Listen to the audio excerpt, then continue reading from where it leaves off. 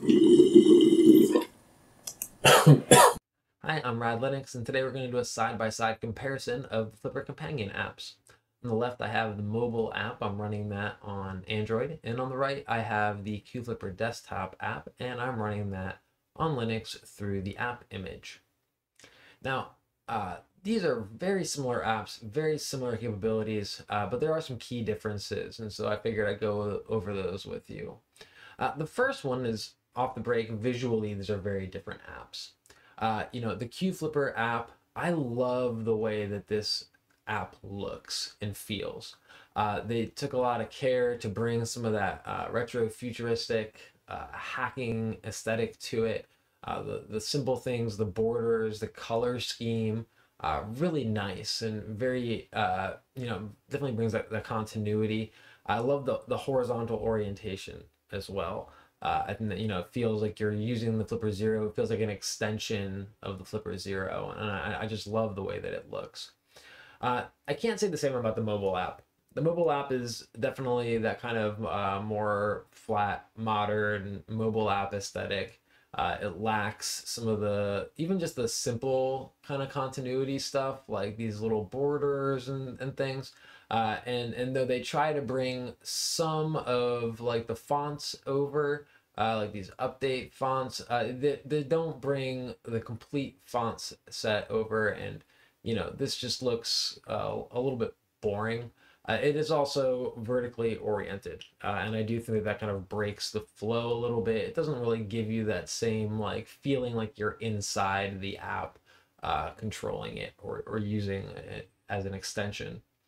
But visuals aside, both of these apps are capable of updating your firmware. This is probably the most important reason to use these apps, and both of them can do it. The Flipper mobile app added support for that, I think, somewhere in the summer. So that's newer, but you've been able to update, the firmware with the QFlipper app since its inception. Both devices, or both applications rather, have a couple other kind of quirky fun features, and that would be remote control and file management. So file management is easy to access here, and remote control is easy to access here. And on the mobile app, those are going to be under options and experimental options, and we'll go over that in a little bit. Now, in terms of file management, frankly, the best use case for any of these apps is to interact with the internal storage. I don't know of another way aside from possibly mounting this. I don't know how to view this as an external storage device on my PC. In order to interact with things like changing your Dolphin state or making some of the adjustments to some of these settings files, you have to do that through the app by copying it off, changing it, and sending it back. If we're doing much work with the SD card, you're probably going to want to address this a little bit differently. The best way to interact with your SD card is to eject it, use it in a card reader with your PC. The file management here lacks a lot of the basic fundamentals that we expect from a file manager. There is no drag and drop. You can drag files from your PC onto here and it will transfer those files, but you can't change where files are in between things like subfolders.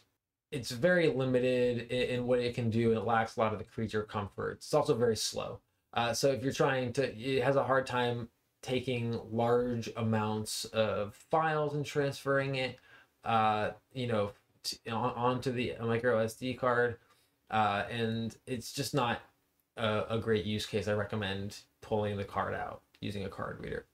Both of these also offer some remote control options, and that's fun and functional. You can get into the UI and basically interact with it as though you were had your hands on the device. I'm not going to show you this one. I'm going to hold off for 1 second because I want to use it to illustrate a different point, and that is that the biggest difference between these two apps is the connection mechanism. So on the mobile app, we're going to use Bluetooth. I've tried using USB. I don't believe that it works. And on the desktop app, we're using USB. And again, I don't believe we can connect through Bluetooth. There are huge differences between Bluetooth and USB, and that's primarily bandwidth and latency.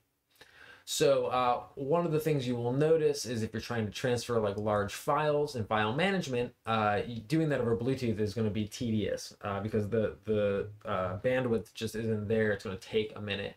And that's probably why it's under the experimental section. But what is not under an experimental section but still suffers from the same issue is updates. So the way that it works is that the applications have to essentially push the new firmware to the device, and then the device takes over and does like a self-installation process. But you know, if you're sitting down in the QFlipper desktop app, maybe it'll take about a minute to transfer those files over to the Flipper, and then the Flipper will take over. It'll be about 3 to 5 minutes. Now with Bluetooth, I have had experiences where it has taken up to maybe like 20 minutes or so just to send the files to the device, and then the device has to take over and then do its own work with it. So frankly, it's just not a great experience to update your firmware through the mobile app. It's really just not. So I really prefer to use the QFlipper app. What was a 5-minute thing takes 30 minutes. That's insanity. Also, I mean, the consistency of the Bluetooth connection here is not great. I oftentimes have to like forget the Flipper, or conversely go onto the device and like, you know, remove all the pairings to get it to connect properly after playing around with stuff like connecting to multiple, you know, computers, or using it as like a Bluetooth remote and stuff. It's just not there in my mind. But the other issue that comes up is latency. Bluetooth notoriously has some latency issues, and so if we go over here, we can see that, you know, this is damn near real time. But over here,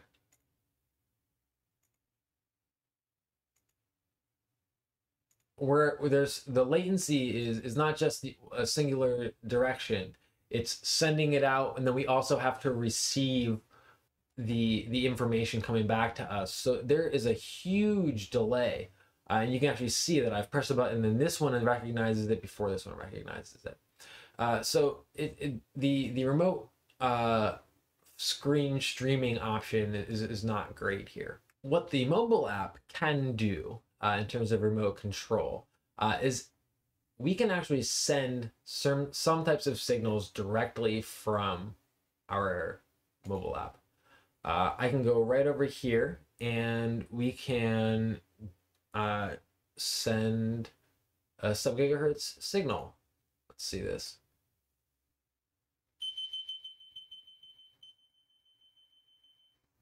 Directly from the phone without having to even interact with it the same way you interact. It's not like, you know, moving through the device, it's just sending this. The only issue with that is that the Flipper does not expect you to have things categorized in subfolders. Ostensibly, this can only read files that are in like the root of the folder, the concurrent folder. So anything that's in the sub-gigahertz folder, the root of the sub-gigahertz folder, the root of the NFC folder, root of infrared, will be picked up. But if you have your things organized in subfolders, it's not gonna work, and you're not gonna be able to find them all, right? Like, you can only see 7 of these different signals. These are all just signals I haven't categorized or haven't organized yet, so that kind of doesn't work out great. You can't interact with everything unless you want to have a complete mess on your hands for actually interacting with it on the device itself. So that's not the best, but it is a cool concept. The thing that I am actually most intrigued by is this hub over here. This is a relatively newer feature. If you've been playing around, you might have noticed that in the NFC section, there's a newer option called Detect Reader. Now, I believe what you're supposed to do with this is kind of bump it up against an NFC chip reader to figure out maybe what type of signal it wants to work with, or what type of implementation it wants to work with. I think I'm not 100% positive. I think it will basically tell you what kind of thing this is. I don't know, but what I do know is what it does is it uh, takes that information, and then we have to go over here to our NFC tools, and what it will do is it'll take the information we've acquired using our flipper, and it will leverage the power of our phone to be able to do some calculation stuff that the flipper wouldn't do very well. And I think this is probably the coolest, I guess, direction that the flipper is going, or the flipper mobile app is going, because again, the experimental feature is not great.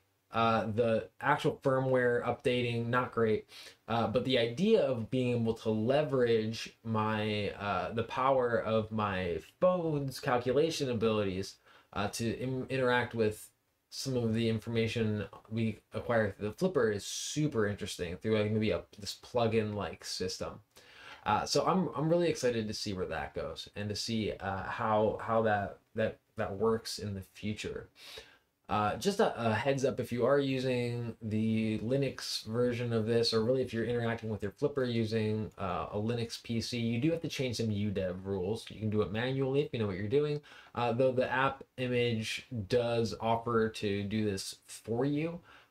And the app image, the QFlipper app is open source. You're welcome to go in and check the script it's going to do. I find it to be trustworthy. But do your own research if you're concerned about that. Changing UDEV rules is a bit of a security risk. But yeah, I mean, overall, these are the two different apps. I love the QFlipper app. I really love the way that it works, the way that it looks. Doesn't have quite all the same features as are kind of popping up with the mobile app, though. The mobile app, and I'm excited to see how that looks in the future. So if you've hung out with me, I hope this is helpful. And thanks again. I'm Rad Linux.